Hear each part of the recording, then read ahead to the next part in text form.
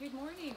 It's Crazy Chris from Rainy Kamloops on a Sunday. It's totally pouring out here. You might wonder what I'm doing out here in this rain in my summer clothes. So I just wanted to bring focus attention on rain barrels. We got this rain barrel last year and I can't believe how much water gets collected. Like a rainy day like this will be overflowing by the end of the day. So think how much water that we waste. So what I'm going to do is, we always were told that rainwater is good for our hair. You know, you come in and it's really soft. So I'm filling up my bucket with a little hose have attached, and this is what I water all my flowers with.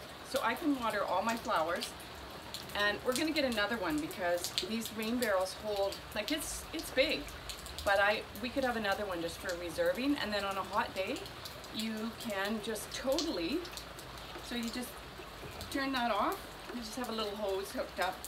And normally what happens when it's raining like this, we have to empty it into buckets and then bring it around the yard. So what I'm going to do is I want to see if my hair gets super soft with rainwater.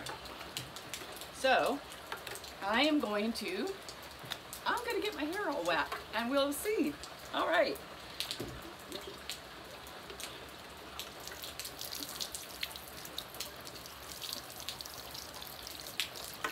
I'm not only getting my hair wet,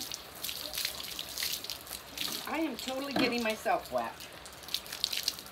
Yep, as you can see, got myself totally.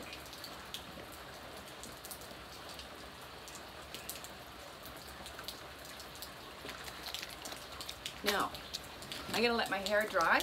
I'm gonna go in, I'm gonna put some warm stuff on and have a nice cup of coffee. I just wanted to show you, using your rainwater, using your water, saves water in the summertime. And let's see if my hair turns out soft. Have a great Sunday.